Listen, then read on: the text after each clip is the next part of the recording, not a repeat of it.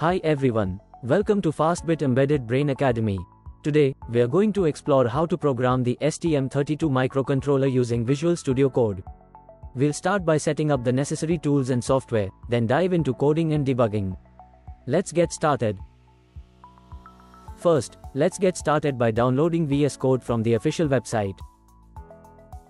Since I'm on Windows, I will download the version for my machine. Next, let's download STM32 CubeMX. Search for CubeMX in your browser, go to the ST official website, and then click on the Get Software icon. Select the latest software version. If you already have CubeMX, ensure that your software is upgraded to version 6.11.0 or above, because the CMake build system feature, which we will use in VS Code, is not available in older versions. If your software is older, please update it to the latest version. Accept the agreement, and you can either log in or download the software as a guest. Now, search for the STM32 Cube CLT tool and download the software just as you downloaded the CubeMX software.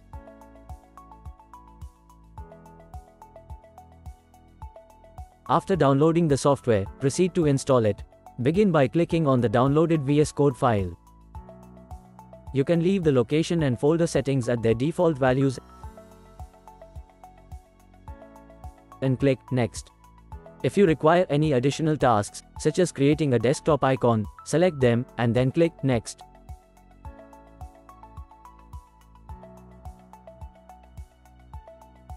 Great, VS Code is now installed.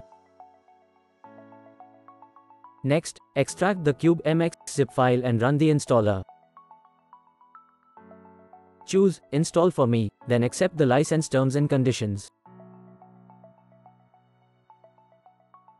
You can select the default options and proceed with the software installation.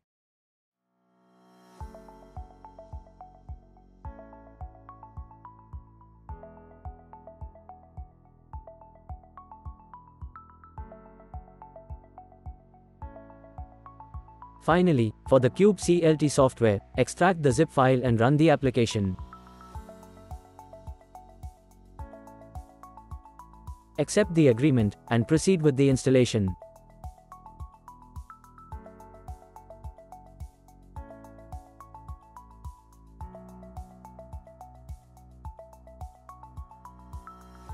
After installing everything, open VS Code and click on the extensions icon.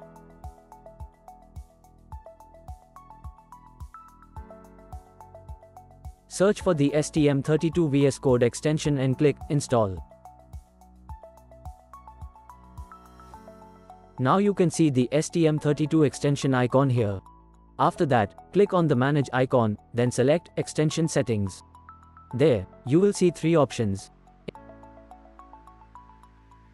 In the Project Creator path, add the path to the CubeMX executable, which is located in the program files.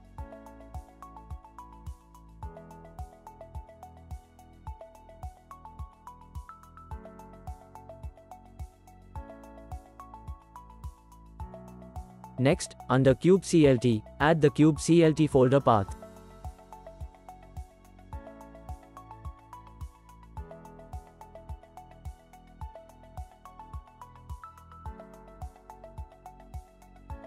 Now the setup is ready. I hope you all have followed the course up to this point.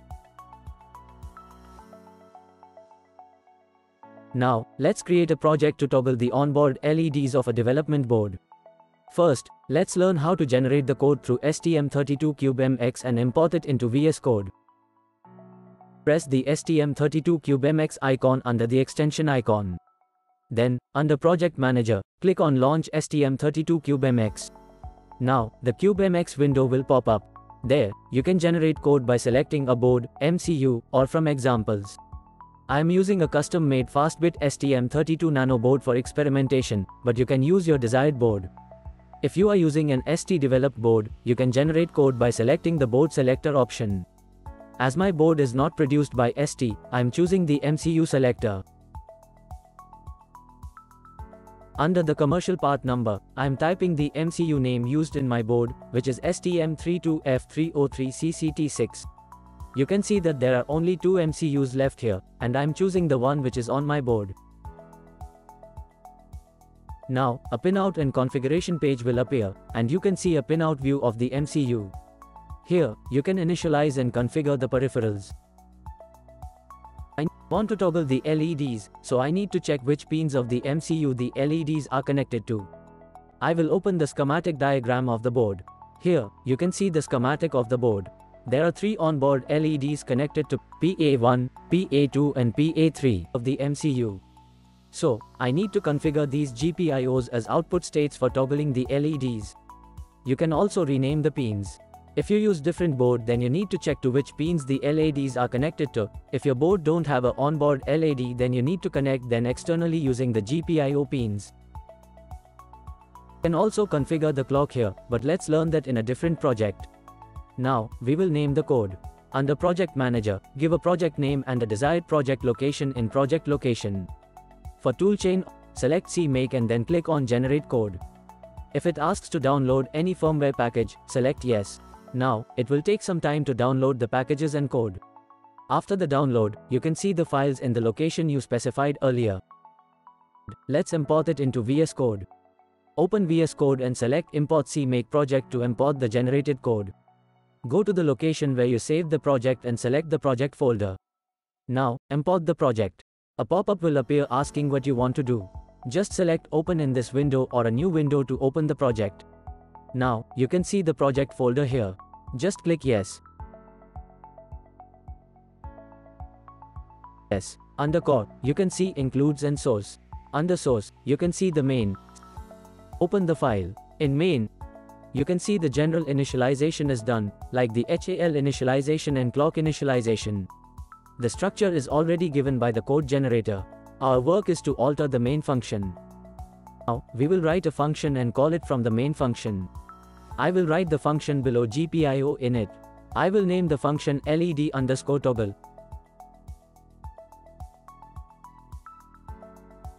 And I will use the HAL GPIO_toggle function. This function requires 2 parameters. One is the GPIO port, and the other is the pin number. You know which pin we are toggling here, so we will update it.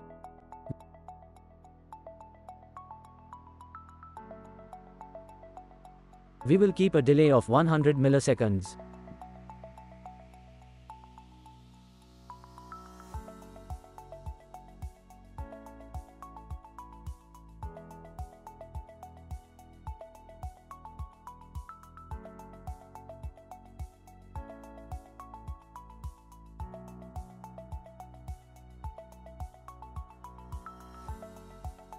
Now, I will add the prototype for this function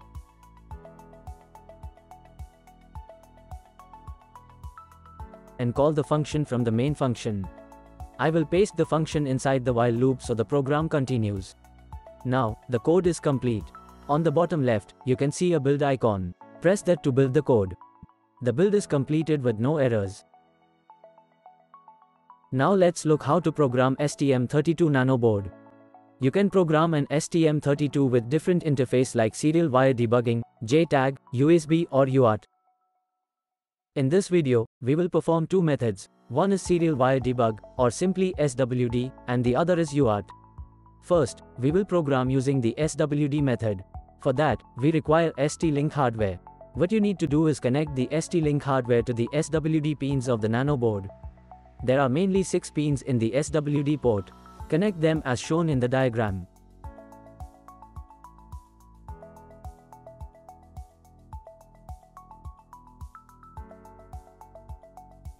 Now, open the code, go to Terminals, and click on Run Tasks.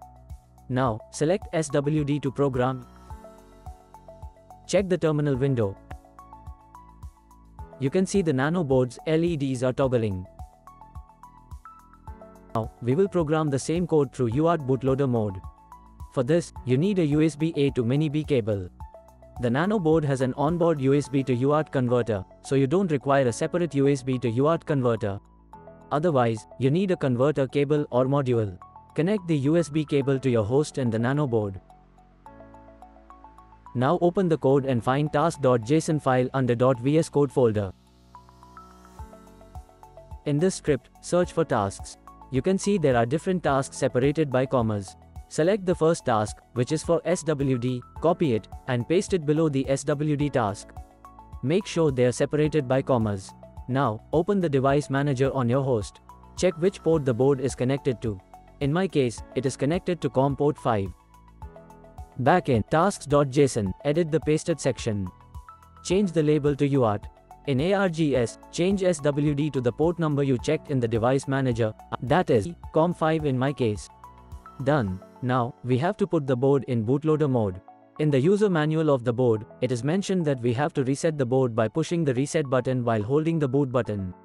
We will do that now, so the board is in bootloader mode. Now, go to the terminal. Here, you should see a UART option. Click that to run the code using UART mode. Now, reset the board to exit bootloader mode. You can see the board's LEDs toggling.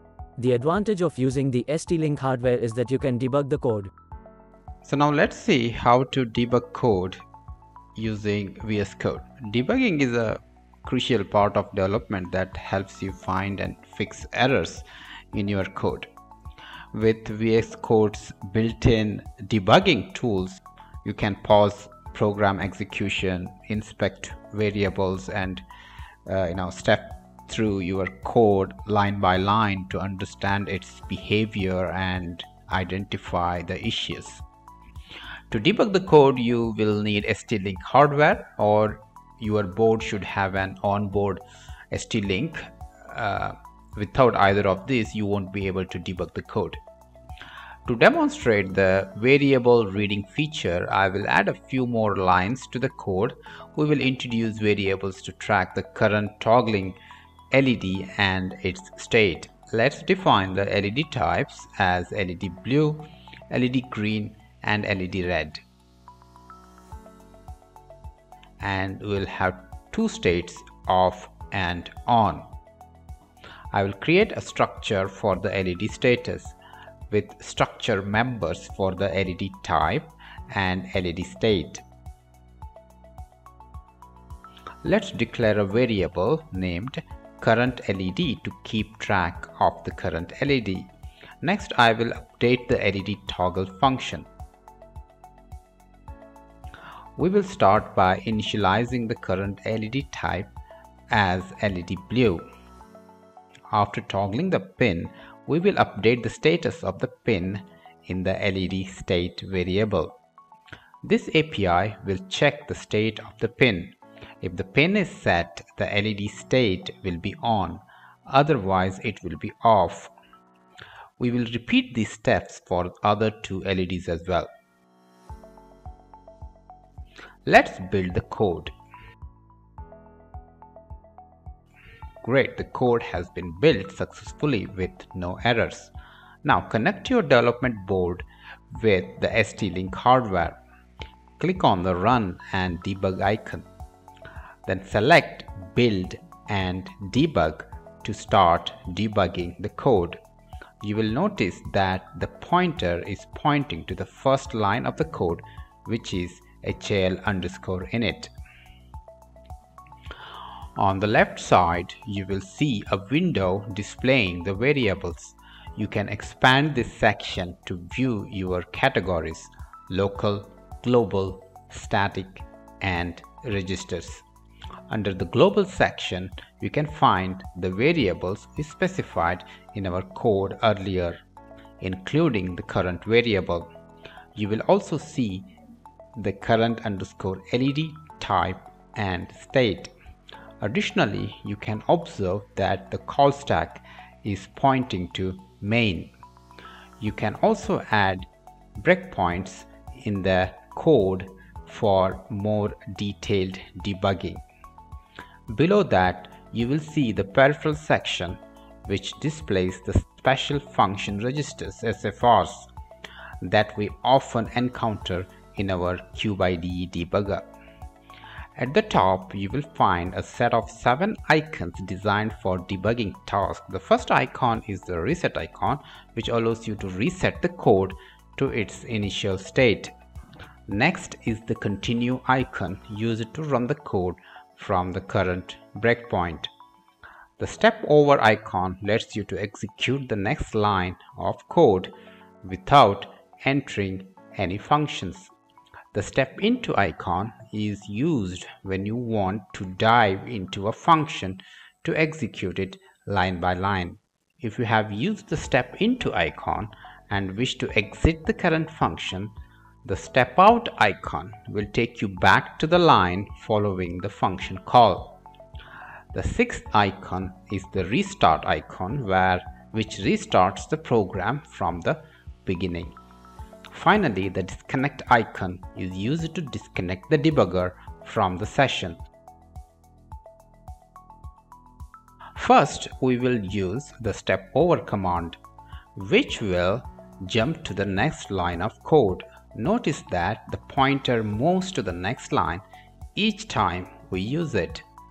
Next, I will click on step into to enter the LED toggle function and examine what happens inside the function step by step. Keep an eye on the variable window. Initially, the global variable values are set to their default values. The next line will read the state of the pin and assign whether it is on or off to the variables. I will click on step over again to observe how the LED state and type change. Notice that LED state changes to the on state. You can also check peripherals window under GPIO port A in the ODR register. You will see that bit 1 is set, indicating that port A pin number 1 is set. I will click step over again. Now notice that the LED type has changed to LED green. Next, I will set a breakpoint on line 189. To set a breakpoint, simply click on the left side of the line number. Then I will use the continue command, which resumes the execution of the code. Since my code is in a while loop, it should repeat the cycle, but because I have placed a breakpoint in the middle of the function, the program will stop at the breakpoint during the next cycle. You can now see that state of the blue LED is off, whereas it was on previously. You can also observe that bit 1 in the ODR register is reset. Now I'll put another breakpoint on line number 194 and use continue again. Notice that the green LED is now off. This way you can use debugging tools to pause the code at any point and examine it.